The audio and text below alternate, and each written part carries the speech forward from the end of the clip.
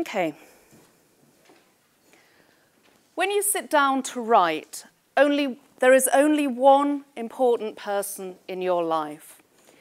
This is someone you'll never meet, called a reader.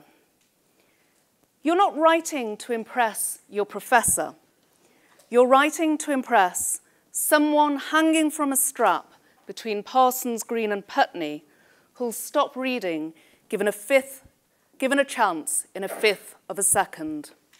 So the first sentence you write will be the most important sentence in your life, and so will the second and the third. And this is because, although you may feel obliged to write, nobody has ever felt obliged to read. Now, those aren't my words. Those are the words of a journalist by the name of Tim Radford. And Tim Radford is a science writer. And he's put together a brilliant piece. It's on page 29 of your workbook. It's called A Manifesto for the Simple Scribe. You can find it on The Guardian. If you take nothing away from today's session, read that. Because it's the most brilliant piece of writing about writing that I've ever read. And I read a lot of stuff about writing. But the reason why I wanted to open with that quote is because he talks about what it's like to write for a reader that doesn't feel obliged to read. And I think this is the big difference between writing for an academic audience and writing for a lay audience.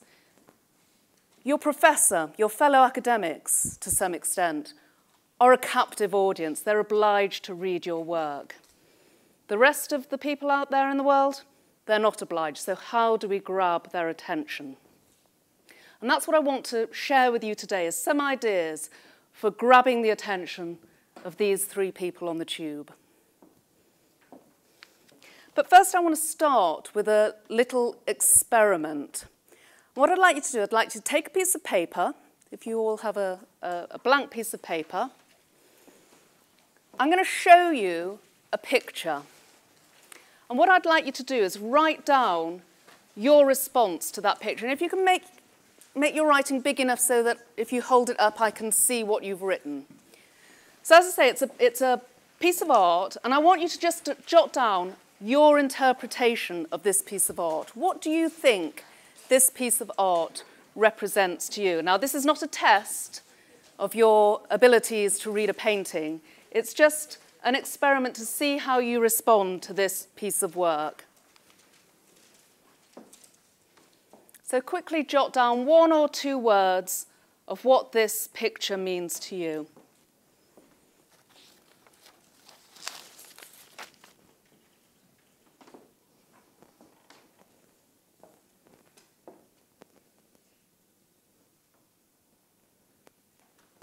As I say, there's no right or wrong answer.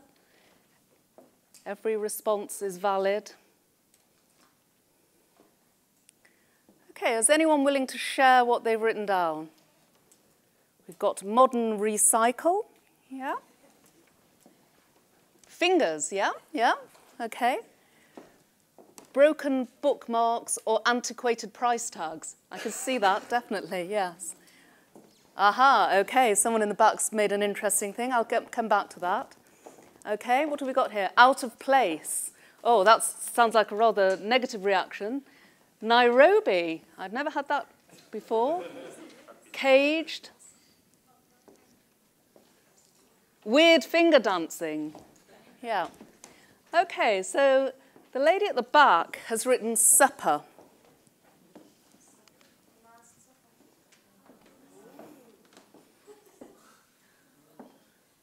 Now, an art historian might have got that. And of course, it's obvious when you see it. So what's the difference between that and that? Well, it's that that is a piece of abstract art, whereas that, there's no denying what it depicts. And with anything abstract, we all put our own interpretations on what's abstract. But when something is concrete, the message is much clearer. And the same thing happens with language. So what I want to do now is to do my second of 3 experiments of the day, which is to look at abstraction in language. So first of all, what I'd like to do is get another blank piece of paper, and I'd like you to draw a pizza.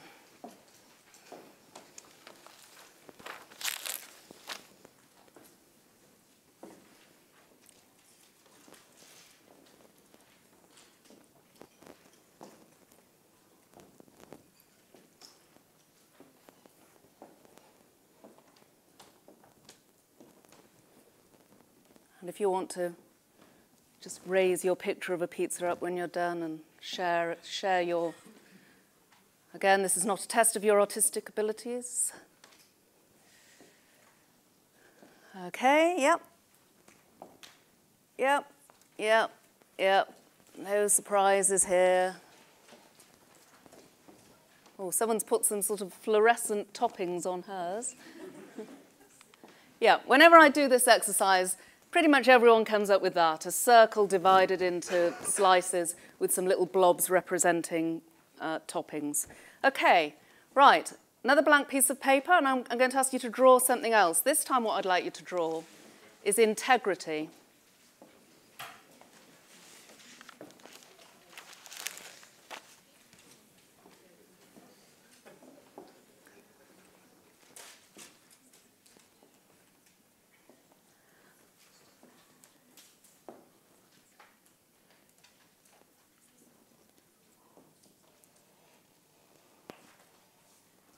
See furrowed brows and people looking like they can't actually even be bothered to even try and capture integrity. So we've got something that looks like a cube over there. Someone has done a circle. Is it a cube? It's a cube. A cube, yeah. And then integers. And integers, okay. And we have a circle. Something that looks a bit like a caterpillar there. Is it a series of interlocking? Oh, there you go. And we've got a human being here, yeah? Okay, well, whenever I do this, you always get a wide range of responses, whether it's a chain or a circle. So this is the sort of thing I've had before. That's typical. And the reason is, everyone knows what a pizza looks like. You can picture it in your head, but you can't picture integrity. So instead, you have to opt for the next best thing, which is some concrete representation of integrity, some symbol, because it's not something you can actually picture in your mind. And this is pretty much going to be the thrust of what I'm going to be talking about today, about the differences between writing for an academic audience and writing for a lay audience. With a lay audience, you need to think pizza, basically. So I would identify 3 differences between writing for a scholar and a lay reader. So when you're writing for an academic audience, the language is impersonal. We're taught from a very young age to remove the me, the I, out of our writing. And I don't know if any of you are in the humanities. It's only when you become a really, really successful professor that you can start saying, well, I think, with that confidence. It's abstract, what I've been talking about a lot so far. Academic writing is all about ideas. And it's also hedged.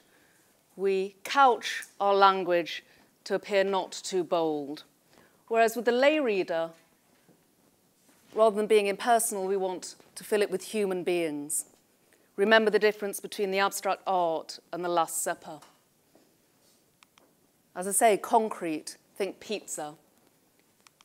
And rather than being hedged, capturing a lay audience's attention requires a sense of the dramatic. And what I'm going to do is talk about 3 different types of writers and how they take the impersonal, the abstract, and the hedged and make it human, concrete, and dramatic. So 3 types of writers. And I'm going to start with the storytellers. Does anyone recognize either of these 2 handsome chaps? No? So on the right, we have Michael Lewis, who's a journalist who's published quite a few books lately, and He's absolutely fantastic. He's probably my favourite living writer.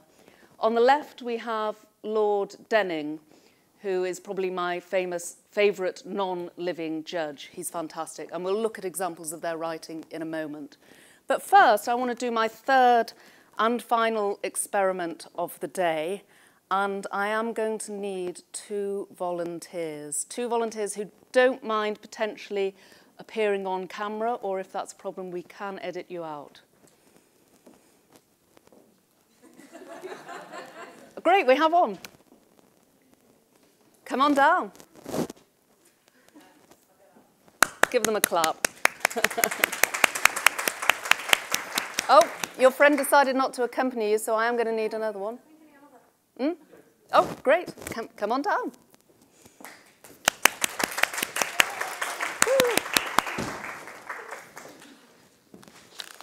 Okay, so can you tell me your names? Noha. Hello, Tavia. Sorry?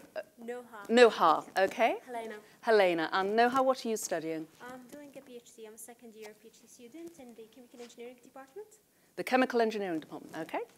I'm a first-year PhD student in the Genetics Department. Great, okay. So, what I would like you to do, Noha, would you like to choose red or blue?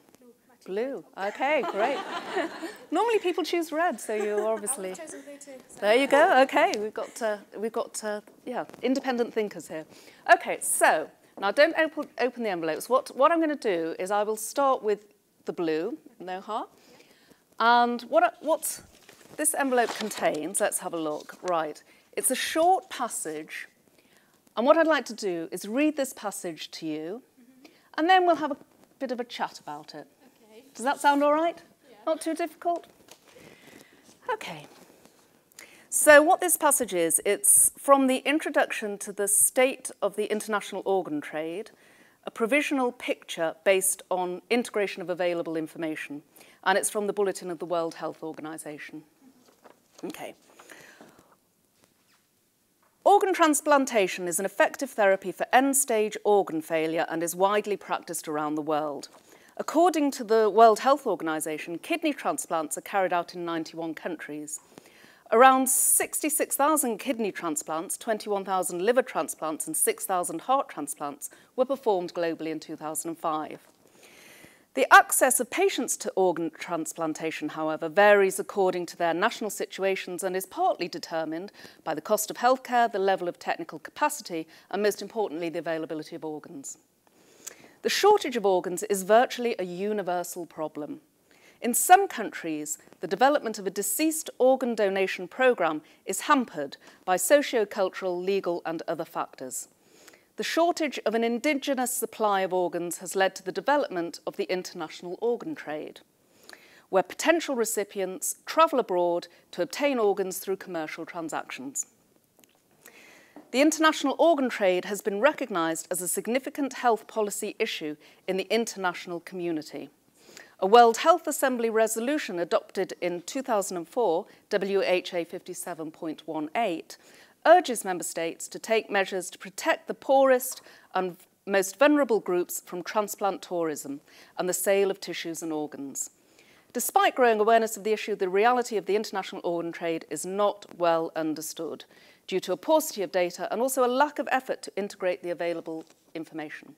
Okay, so that wasn't a badly written passage. I can tell because I didn't trip up over my words, and I don't know if this is something that you've discussed over the next few days, over the past few days, but generally, if you get into a habit of reading your work aloud, that's a good habit to get into because it irons out those lumps and bumps.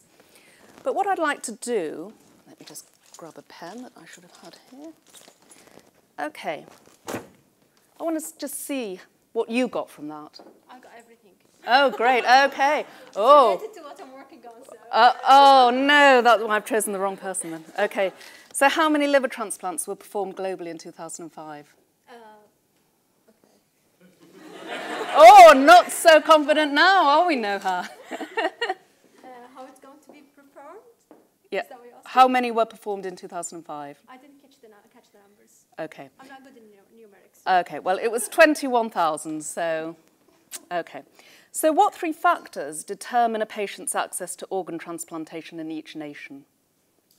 In each nation? The availability. Yep. And the accessibility, of course. This is the 2 factors. The 3rd factor is the cost. So the cost of healthcare, I think you didn't quite get the middle one, which is the level of technical capacity. Oh, yeah. Okay, so probably 2/3 of a point there. Okay, what hampers the development of a deceased organ donation program in some countries? It's the, I think it's the abusing of the poorest. Oh, not that. I'm looking for 3 things: socio-cultural, legal, and other factors, I'm afraid. So. It's afternoon, so the glucose levels. Don't worry, it's not about you, it's about the writing. Okay, so what did the World Health Assembly Resolution WHA 57.18 urge member states to do? So there was a resolution by the World Health Assembly in 2004, I believe. What did it urge member states to do? It was, I recall, the ethical issues? It was about transplant tourism, specifically to take measures to prevent the poorest and vulnerable groups from transplant tourism and the sale of tissues and organs. So I'll give you half a point there. Okay, so what 2 things account for the lack of understanding about the reality of the international organ trade? What 2 things account for the lack of understanding about the reality of the international organ trade? The data. Correct, or the paucity thereof, yeah.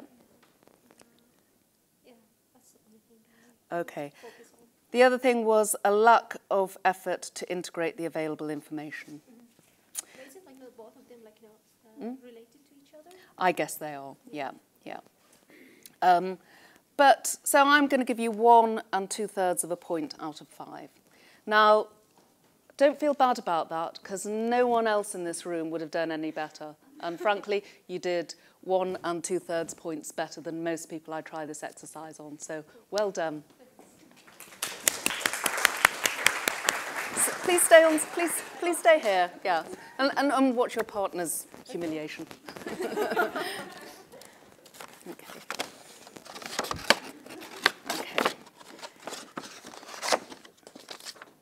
So what do we have here? Right, what we have here is a true story, okay?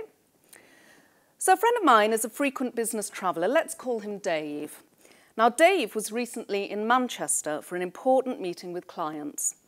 Afterward, he had some time to kill before his train, so he went to a local hotel bar for a drink. He'd just finished 1 drink when an attractive woman approached him and asked if she could buy him another. He was surprised, but extremely flattered, so sure, he said. The woman went to the bar and brought back 2 more drinks, 1 for her and 1 for him. He thanked her and took a sip. And that was the last thing he remembered. Rather, that was the last thing he remembered until he woke up, disorientated, lying in a hotel bathtub, his body submerged in ice. He looked around frantically, trying to figure out where he was and how he'd got there. Then he spotted the note. Don't move, call 999. A mobile phone was sitting on a small table beside the bathtub. He picked it up and called 999, his fingers numb and clumsy from the ice. The operator seemed oddly familiar with his situation. She said, "Sir, I want you to reach behind you slowly and carefully. Is there a tube protruding from your lower back?" Anxious, he felt around, and sure enough, there was a tube. The operator said, "Don't panic, but one of your kidneys has been harvested. There's a ring of organ thieves operating in Manchester, and they got to you. Paramedics are on their way. Don't move until they arrive." Quite different audience reaction to that piece than the first one. So let's test your memory. Okay. So what city was Dave in? Manchester. Very good. Noah? How many drinks had Dave had when the woman approached him? 1 drink. Correct. What was the last thing he remembered before waking up in the bathtub? Having a sip of the 2nd drink of the woman. Correct. Why were his fingers numb and clumsy? He was in ice, I'm assuming, but also because he had been passed out. It was the ice, Yeah. yeah. And what did the note say? Don't move, call 999. Yeah. So, you did much better recalling the story. It was easier, yeah, yeah. And I guarantee everyone else in this room found it easier. I guarantee you found it easier, didn't you? Yeah, you picked the wrong one. Go for red next time. Don't pick your mesh. Okay, well, there was prizes for participating, so take that and thank you.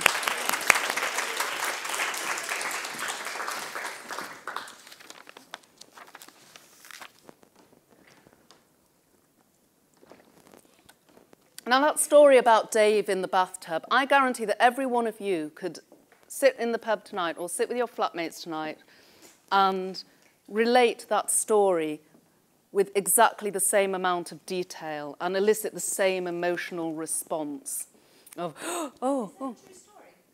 It's a true story. It's one of those urban myths that spreads. And it spreads because it's memorable. Now, why is it so much easier to remember that than facts and figures about the organ transplant trade? The emotional connection. And that's what I want to explore in a little more detail by looking at the language of the two pieces. So let's look first at the language of the WHO report. And I don't know if you've ever anyone ever come across the writer's diet? Now the writer's diet is this fantastic tool that you will find online. It's free. And you can cut and paste any piece of text into this tool, and it diagnoses your writing as either lean or in heart attack territory, using a variety of factors.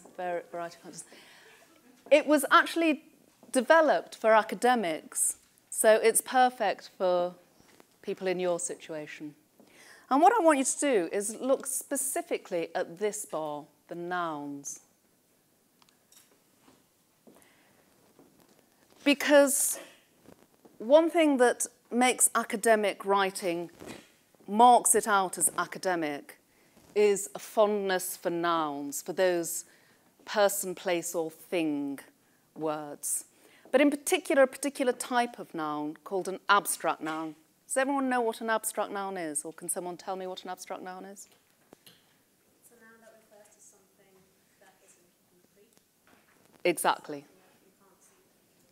Yeah.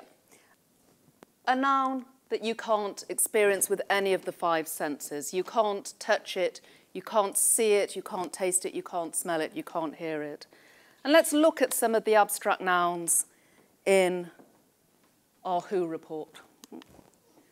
So things like transplantation, development, community, information. You can't smell availability. You can't taste a situation. You can't hear capacity. You can't experience it through any of your senses. Now, our story used nouns, but if we look at the nouns in our story, they're much more concrete. Kidneys, ice, bathtubs, thieves.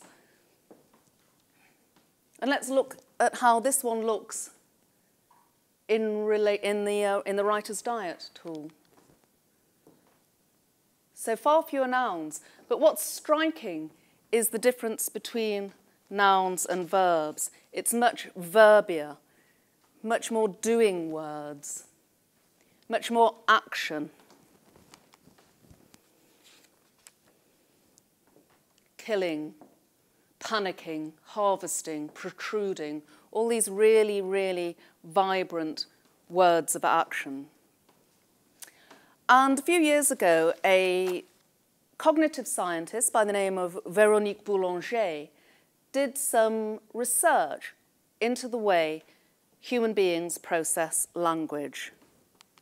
Do we have any neuroscientists in the room who can recognize which bits of the brain are lighting up here? Broca and Wernicke's areas. Correct, Broca and Wernicke. And what are Broca and Wernicke's areas responsible for? For generating speech, and also, so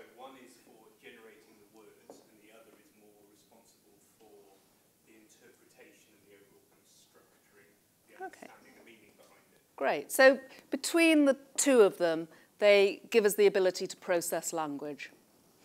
Yeah. Now, what Véronique Boulanger did was she presented subjects with a variety of phrases. And what she found was that when you present them with a phrase like, John grasped the object, second part of the brain lit up, or a third part. Can you tell us what that is? That's motor. The motor cortex. So as far as the brain's concerned, it's almost experiencing that word grasped as if you were actually grasping an object. So this is why verbs are much more powerful than abstract nouns. So abstract nouns, you can't experience them through any of your senses, whereas a verb lights up the brain in a whole different way.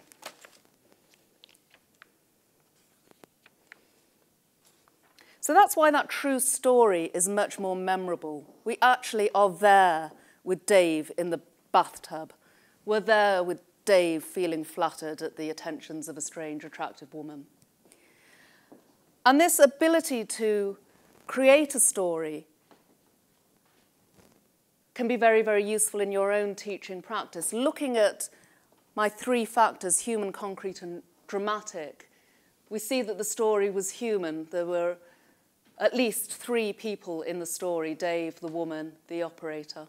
It's very concrete. You can almost feel your own fingers being clumsy with the ice. That brilliant detail of the tube protruding from the back. And the drama comes from his fate, sealed the moment he chose to accept the drink. And I did something similar with our two volunteers. They made it human. The envelopes made it concrete. And their fate was sealed the moment they chose red or blue. All references to the Matrix are, of course, intended. Okay, so let's look at those two storytellers that I introduced you to earlier on. Let's start with Lord Denning. And I want to look at Lord Denning by contrasting him with someone else. So in the blue corner, we have Baron Pearson, who was a judge, and that's the only picture on the internet I could find of him, so that's why it's really terrible.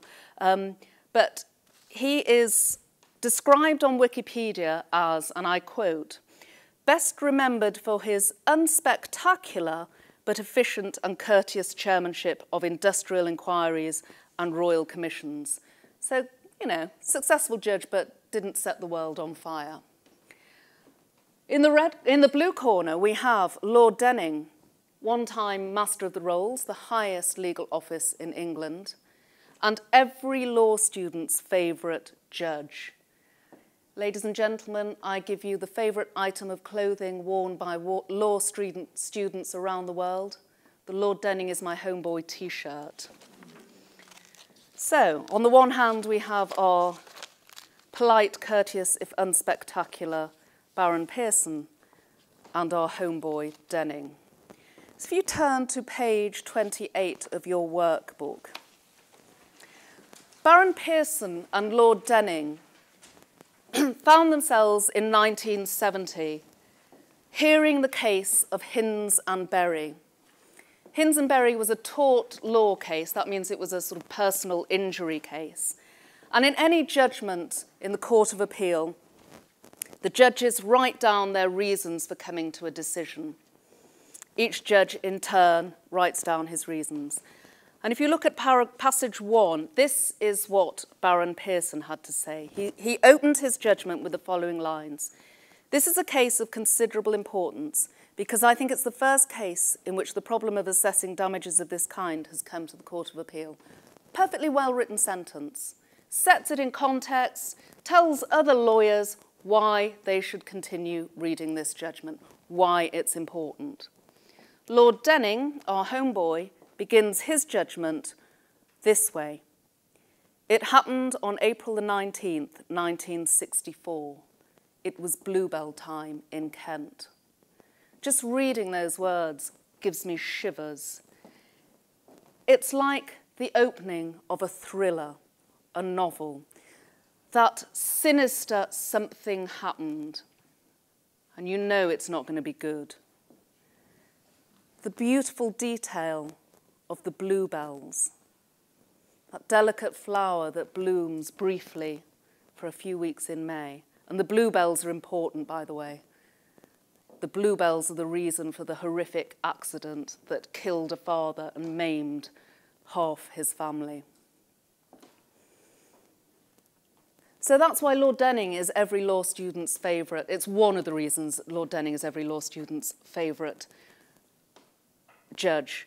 Because where Baron Pearson is writing for his fellow lawyers, Lord Denning is writing for us. He's writing for the public, and he starts by telling a story. He starts with the facts of the case rather than the law. Let's look at our next storyteller, Michael Lewis. Michael Lewis used to be an investment banker, and he's written a lot of books about banking. And his most recent book is a fantastic book called Flash Boys. And Flash Boys is about the world of algorithmic trading. If you don't know what algorithmic trading is, I've got a little passage on number 3 that explains a little bit about algorithmic trading. Algorithmic trading, also called algo trading, is the use of electronic platforms for entering trading orders with an algorithm, which executes pre-programmed trading instructions, accounting for a wide variety of variables such as timing, price, and volume. I won't continue.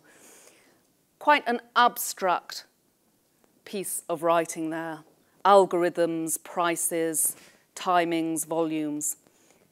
Doesn't really give you a sense of what algorithmic trading is or why it's important. And let me read to you how Michael Lewis opens his book about algorithmic trading. By the summer of 2009, the line had a life of its own, and 2,000 men were digging and boring the strange home it needed to survive. 205 crews of 8 men each, plus assorted advisors and inspectors, were now rising early to figure out how to blast a hole through some innocent mountain, or tunnel under some riverbed, or dig a trench beside a country road that lacked a roadside. All without ever answering the obvious question, why?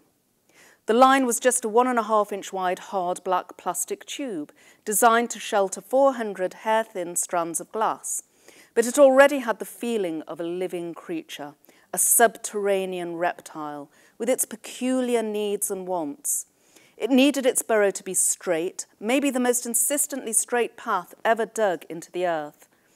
It needed to connect a data center on the south side of Chicago to a stock exchange in northern New Jersey. Above all, apparently, it needed to be secret. What a brilliant opening. So he's taken this obscure world of algorithmic trading that most of us can't even picture or imagine, and he humanizes it. We've got these workmen. He adds action. They're digging and tunneling and blasting holes. And that beautiful detail of the tube. What is it with tubes? They seem to appear in every story I tell. That becomes a subterranean reptile, that sinister, threatening subterranean reptile that has needs and is demanding. The air of mystery, why? Why is this a secret? You can't help but read on. And his books, even though they're about the most abstruse financial products and activities, they read like thrillers. So this is a man who knows how to communicate to a lay audience. And he makes you realize that it matters. If you read his books, you realize why algorithmic trading matters to the rest of us. So looking at that tube that becomes a metaphorical reptile, that brings me on to my second type of writer, which is the masters of metaphor. Can anyone tell me who this guy on the right is? He does have a position in Cambridge. Sorry. On the right. On your left, on my... Yes. John Norton. John Norton. And who is John Norton? Professor in informatics. So he writes a lot of stuff about technology, and he writes a lot of stuff for ordinary people in The Guardian and The Observer about technology and why technology matters. And one of the ideas that he was always trying to get across to people was the idea of open source software. Can anyone tell me what open source software is?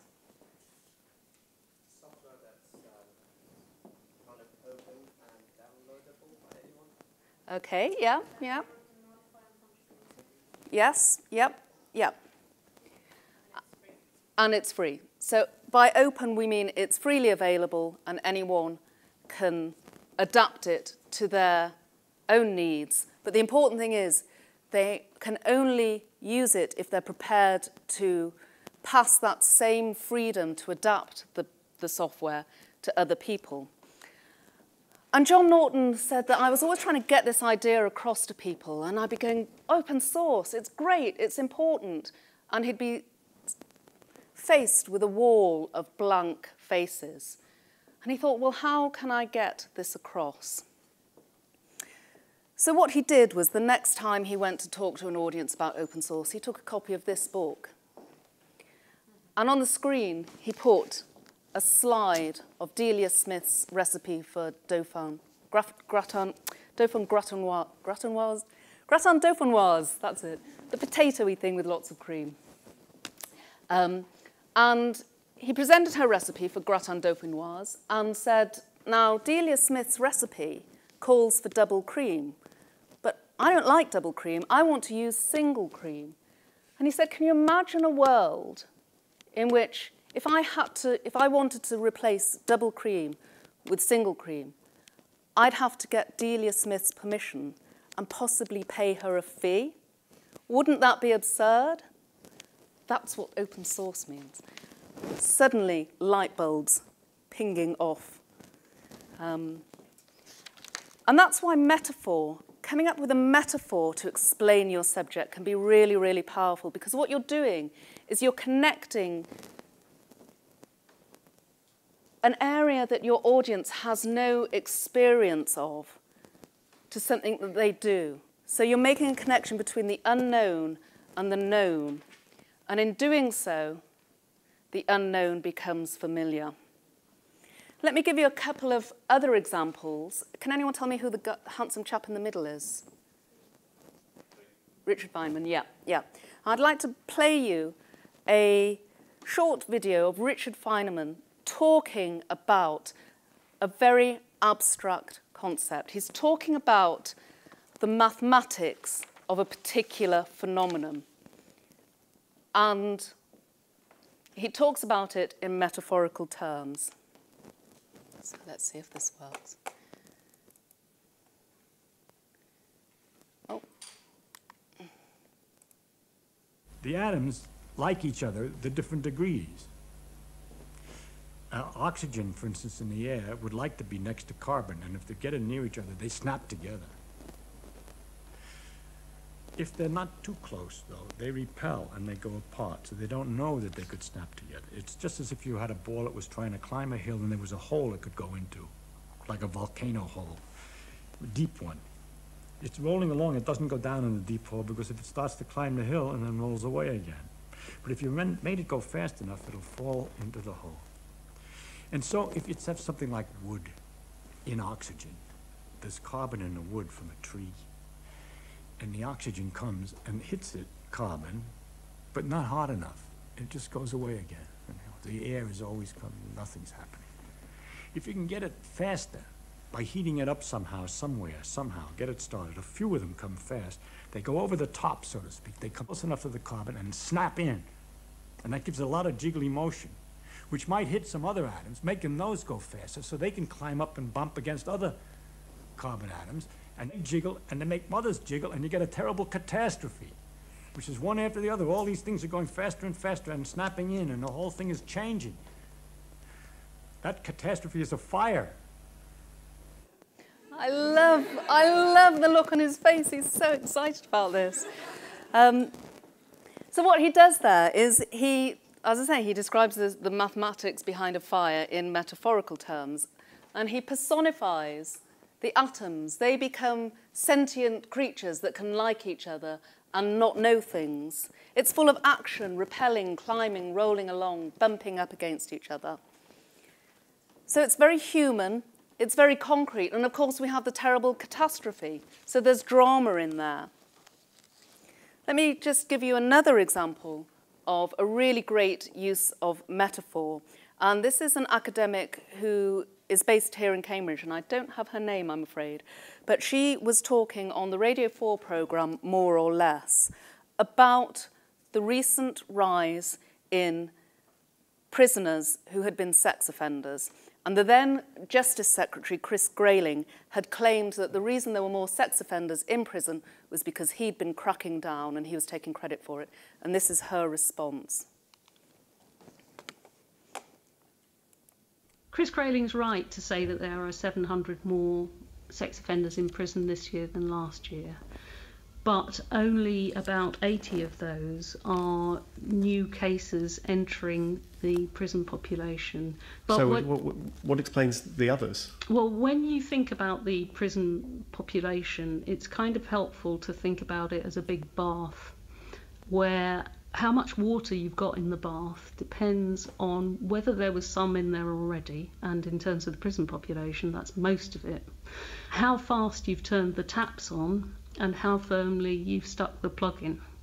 So at the moment, what we've got is a slight increase in the taps being turned on. So it's 80 more sex offenders coming in than in a comparable period in a previous year? Yeah. Okay, so the flow rate's increased by 80.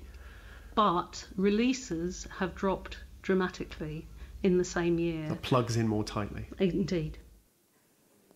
Plugs in more tightly. Again, what she's doing there is connecting something that we might not be familiar with, the statistics behind the rise in prisoner numbers, and ties it to something we are all familiar with, the bath. Baths again, why do they keep cropping up? It's something that we can all relate to, the plug being in more tightly, the taps being turned on more quickly. And that's one of the things about metaphor, is that when you're making an argument, I mean, there's a reason metaphor appears in lists of Latin rhetoric, and it's because metaphor has persuasive power. And let me give you one final example of metaphor, and this is the third chap on our initial screen, who used metaphor to a very powerful extent, a powerful way to persuade people to adopt a certain point of view. And let me start by giving you a bit of background by pointing you to passage 5 on your handout. And this is from the Goldman Sachs, the investment bank Goldman Sachs website. And it says, Goldman Sachs is a leading global investment banking, securities and investment management firm that provides a wide range of financial services to a substantial and diversified client base that includes corporations, financial institutions, governments and high net worth individuals. So far, so, ugh. You know, it's very abstract. Banking, securities, investment management, lots of abstract nouns there. Here's how our third guy on our first screen described Goldman Sachs. The first thing you need to know about Goldman Sachs is that it's everywhere. The world's most powerful investment bank is a great vampire squid wrapped around the face of humanity, relentlessly jamming its blood funnel into anything that smells like money. Again, there's that mystery there. The first thing you need to know about Goldman Sachs, if that's the first thing, what else do I need to know about Goldman Sachs? This is how he opened a very, very famous article in 2010. And Goldman Sachs still hasn't shaken off the moniker of the vampire squid bank. That brilliant action, the jamming of the blood funnel into anything that smells like money, it's full of verbs and the metaphor of the vampire squid. And I want to just show you another slide of the brain that talks about the effect of metaphor on the brain. So this was some research that was done in the States a few years ago. And again, we've got our Broca's area and Wernicke's area lighting up the language processing parts of the brain. And they will light up if you present a subject with a word like the singer had a pleasing voice.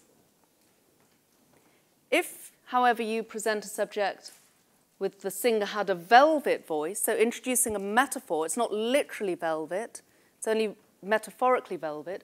Which bit of the brain is lit up now?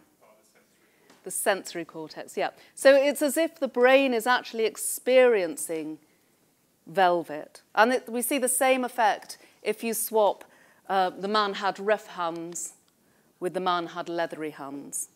So concretizing through metaphor.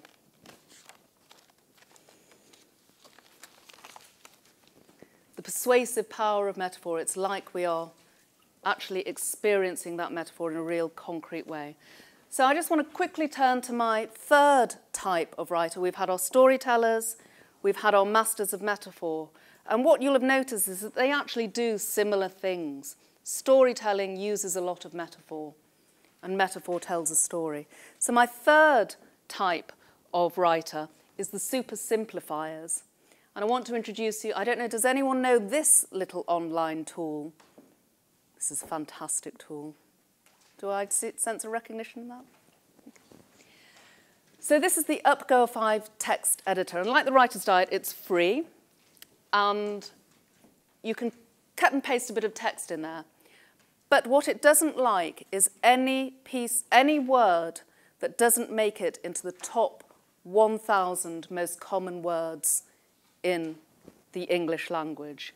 Presumably, 1,000 didn't make the cut because they describe it as the top 1,000 most used words. And trying to explain a complex idea using only the top 1,000 most common words is a lot more difficult than it sounds. The reason it's called the UpGo 5 text editor is because UpGo is the word that they've had to come up with to describe rocket. And if you look at this, the UpGo 5, this is the Saturn V rocket. And you'll see it's described only using those top 1,000 words. So, for example, the command module becomes the people box. The rocket fuel becomes stuff to burn to make the box with the people in it escape really fast. So, very cute, possibly a little bit cutesy. But every year there is a challenge where scientists are challenged to describe their work using this tool, using only the top 1,000 most common words. The woman in the corner here is the winner of the competition one year. Her name is Yasmin Hussain. And she won, as I say, the competition to describe her research using the UpGo 5 text editor. And what Hussain studies, and I'm going to have to remind myself here, is the role of chemotaxis in fertilization in marine invertebrates. And so she tried to describe the role of chemotaxis in fertilization in marine invertebrates, and she struggled. Chemotaxis, incidentally, for those of you who don't know, is the movement of an organism in response to a chemical stimulus. So she tried that. Chemotaxis obviously didn't make the cut. Stimulus didn't. Signal didn't. How could she explain this complex idea using only the most simple words? Well, this is what she came up with. This is chemotaxis in fertilization in marine invertebrates, in UpGo 5. I study tiny things that are man and woman parts of an animal.